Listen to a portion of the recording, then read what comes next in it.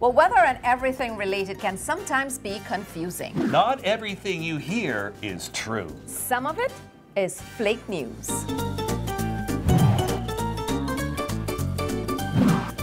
It's really coming down out there. It's a blizzard. Actually, it isn't. A blizzard is defined as a storm that will produce blowing snow that will reduce visibility of 400 meters or less for at least 4 hours, courtesy of winds 40 kilometers an hour or greater. It's the 4-4-4 rule. Now, it doesn't even actually have to snow for a blizzard warning to get issued, as long as there's sufficient snow on the ground and strong enough winds to whip it around. Now, north of the tree line, the same parameters exist, except it must last for 6 hours. It's the old 4-4-6. Well, the only blizzard I'm interested in is the one that you eat on a hot summer day.